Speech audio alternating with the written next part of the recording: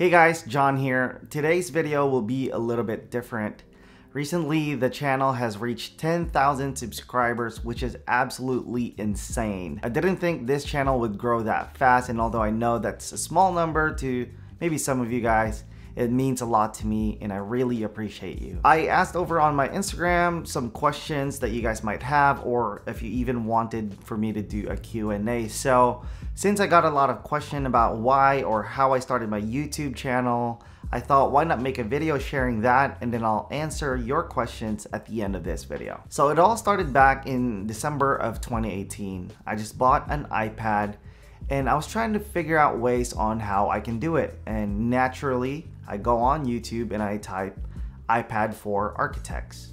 And to my surprise, I didn't see any video that was specifically for architects. So I started to search for other terms that are not very architect specific, like iPad for graphic designers, for photographers, for videographers, and just try to see how other people use it. Then here comes 2019, I told myself I wanted to read more books, and so I started by reading 4-Hour Workweek by Tim Ferriss. I was listening to podcasts at this time and a lot of them mentioned this book, so I was intrigued. I wanted to read it, wanted to see what it's all about. So while reading this book, I got inspired to think about how I can stop trading my hours for dollars. And one of the ways that I thought to do this was, hey, why not start a blog?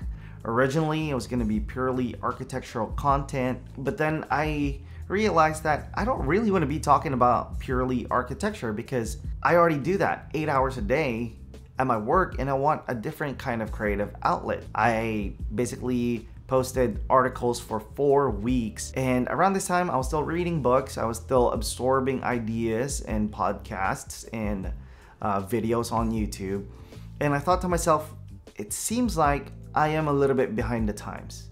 It seems like there's a better platform out there for me. I feel like I'm a better communicator than a writer. And so I explored the world of YouTube. I was still trying to perfect how I'm using my iPad at this time, but I was like, you know what? I bet you that if I create this video, iPad for Architects 2019, people would be interested in watching this. So I take my brand new Canon M50, bought a mic, didn't even have a light, just started recording. I recorded my video 3 times. The first one that I recorded, ironically, was actually the best one, but it felt like I didn't give enough information. So I shot it again. The second time, the framing was off. It was just a little bit weird. So I shot it again for the 3rd time, and it felt like it was the best one. In hindsight, it actually wasn't. The angle was weird. The framing of the camera was weird. But it felt like it delivered more value than my previous 2 videos, which is what I was wanting to focus on. It was around April when I started my blog, and about 42 days later, I posted my first video, iPad for Architects 2019. At first, I got an initial boost in views because, of course, my friends and family wanted to see it. People were there commenting and just saying, hey John, this is so cool, you're starting something. But then it slowed down a little bit, maybe a couple days or so, before I started to see a surge in views. All of a sudden, it had 1,000 views, 2,000 views, 4,005, and it just kept going. The big number that I remember early on was 30,000. It had 30,000 views relatively quick, and then it jumped to 60,000. And of course now it has a lot more than that. That's when I thought I'm onto something. And at first I thought I'm gonna focus solely on architecture content. You know what they say, the riches are in the niches. So I created 8 architecture videos. That's not a lot by any means in the YouTube world, but that's what I could produce working full-time and stuff. But then in doing that, I ran out of ideas. It felt like I put myself in a box where I didn't want to be in the first place. Similar to my blog, I wanted it to be about everything that John Imperial likes and wants. So that could be tech, that could be life advice, that could be architecture, but I didn't want to be stuck in this box. So the good thing is I named my channel John Imperial. So I felt that I had the creative liberty to branch out into other types of content. Around this time, I was watching other content creators out there that really became an inspiration. These people are also doing kind of something similar. They have their own jobs, their day jobs, so to speak, Guys like Michael Soledad, who's a good friend now, Olier, right, Becky and Chris, Matthew and Sina, their videos are influenced by what they do on a daily basis, what their jobs are, but they don't talk about that 24/7. So why do I have to do that? Some might say I branched off a little too soon, maybe I should have waited a little bit, but that's kind of what I wanted to do. So this was 2019, 2020, and despite wanting to branch out of architecture, I had big plans for it. It's a big part of who I am, and I still wanted to share that. But the things that were happening in the world really made it hard for me to follow through with those ideas. And so I had to rethink my plan, and I had to look at what's around me, and that was tech. Ever since I was a kid, I've loved tech, so why not share that experience? These are things that I already bought. And the funny thing is, even in real life, I am the go-to person for my friends. My friends would come to me, ask me, hey John, I want to buy a laptop, I want to buy a cell phone. Hey, my grandmother would ask me what printer to buy, things like that. I'm just kind of a natural resource for that, so that was the whole idea. Why not be another resource for other people? Another thing that happened naturally in my life was we bought a house, and so I was trying to set up my home office, and I decided why not share that process as well. I reached 1,000 subscribers around April 2020, and I got monetized on June 2020. And that was crazy. I had 1,000 subscribers then, and a year later, 2021 of June, I reached 10,000 subscribers, which is absolutely insane. 10 times the growth. Some people would argue could have grown faster, but I wasn't fully consistent with posting, and that was by nature. I never wanted to be forced to create. I wanted it to be a natural process for me. I like the trajectory and the direction the channel is going. Of course, you'll see a lot more tech videos. You'll see more designing your space kind of videos, and of course I'll give you guys life advice videos like this one. So I wanted to share just 3 main ideas that I've learned from doing YouTube. Number 1 is, even if you're doing something you love, it can still feel like work. I don't know about you guys, but I've heard this phrase said over and over. Do something you love, and then you won't have to work a single day in your life. And to an extent that's true, but there are days when you just won't feel like doing it. But the thing is, you keep pushing because you know your goals, and when you do it, when you get over that hurdle of not wanting to work, not wanting to do it, you feel this deep sense of satisfaction. You feel this sense of relief that you actually did something that you love and enjoy. I just don't want other people to fall into this romantic idea of being a YouTuber or being a content creator or whatever that thing is, and when you get there, you realize that, oh, wow, this feels like work, because it will feel like work. You still have to show up. Let's just say, for example, being an architect. I love and I've dreamt about being an architect, but there's so much more than just the actual architecture work. You have to coordinate projects, call clients, call contractors, suppliers, research online, submit drawings to the city. All of these things that you don't really, or you're probably not thinking of. The biggest difference is when you're doing something you love, it would feel more natural. It'll feel like at the end of the day, you did something and accomplished something that you truly care about and that you enjoy. The second lesson that I've learned is it's okay to figure it out as you go.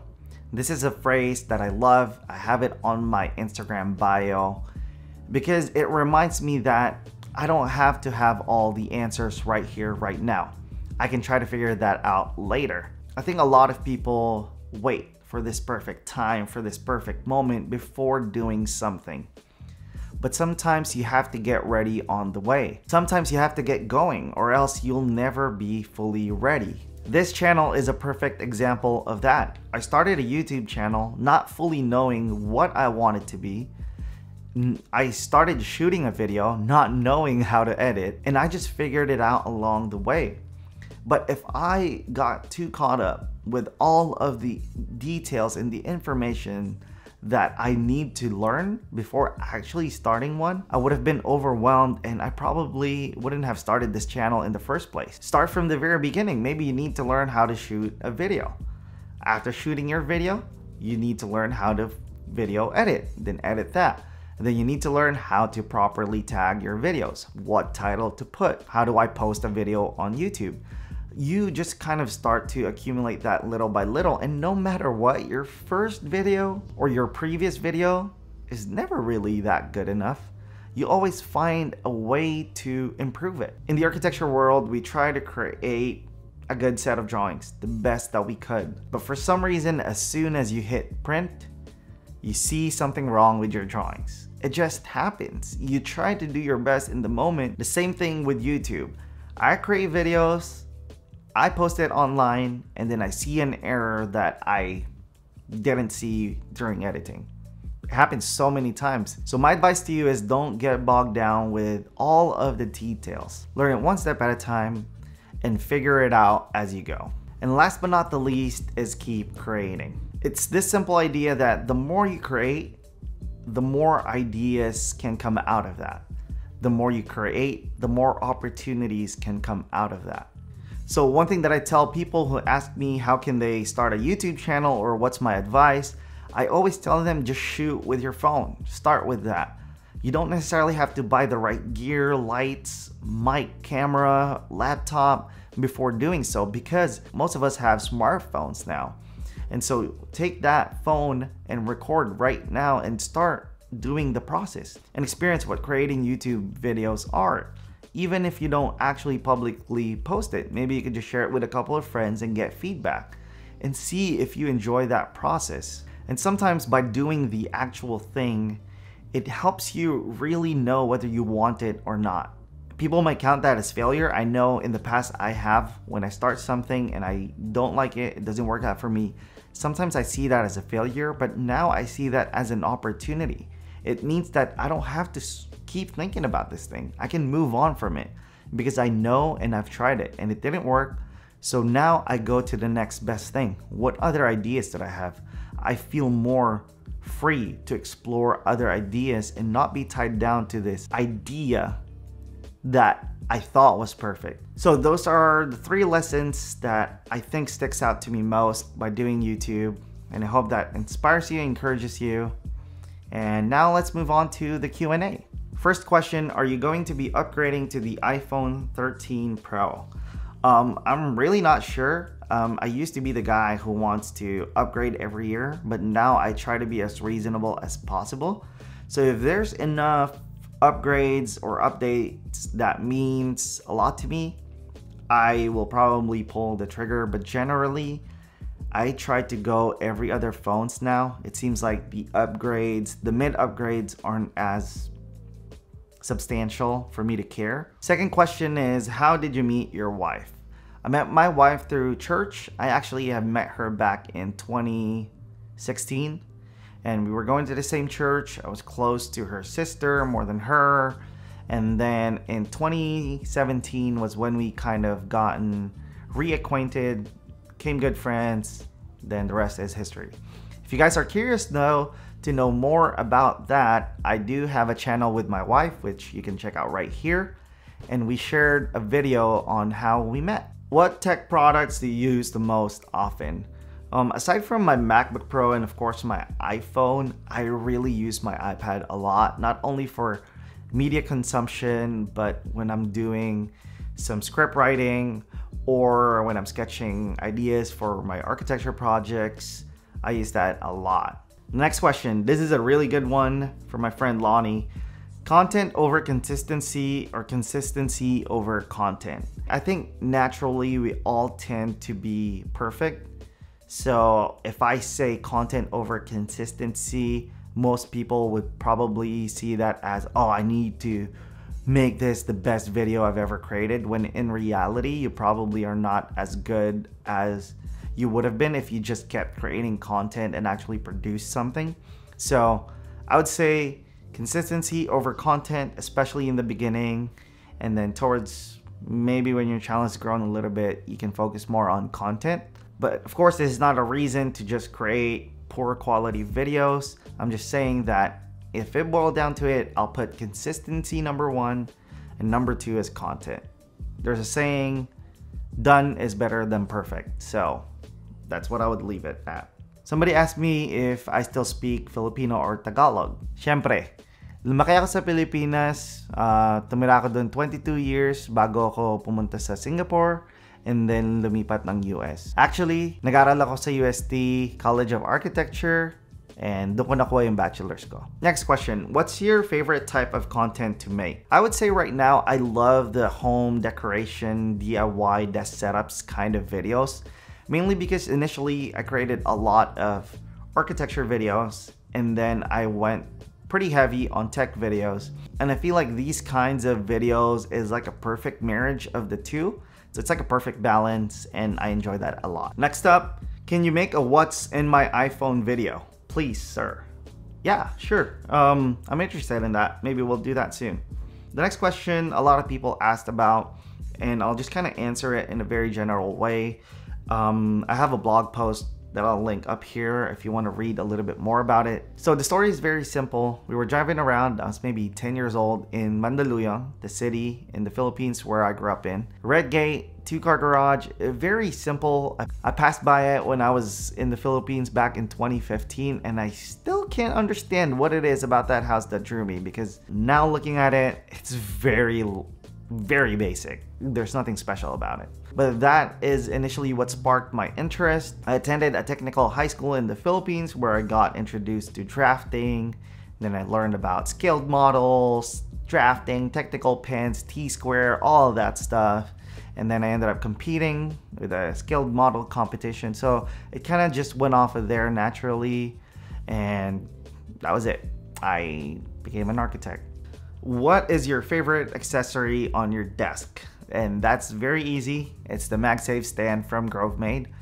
It's just so simple. And sometimes those are the best solutions, the simplest ones, the ones that makes the most sense. And you just go and think like, why didn't I think of that? And the MagSafe stand does that for me. It's a simple solution, beautiful execution. This is not an ad. And I just love it. Last question, what is your advice for new creators?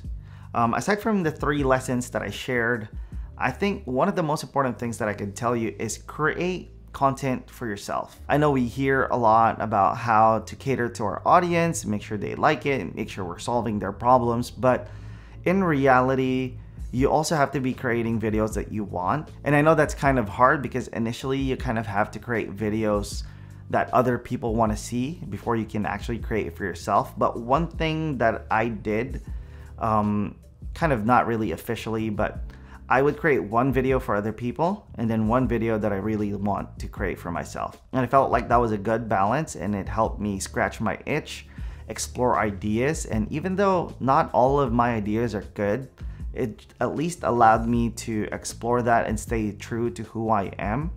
And you know, eventually, I think when you get bigger, it just gets to a point where you get to create whatever you want. Look at other YouTubers out there. If you guys want to be a part of future videos just like this one, go ahead and follow me on Instagram. That's basically the main platform where I communicate with you guys. So go ahead and follow me there. Thank you guys for watching and I'll see you in my next video. Bye.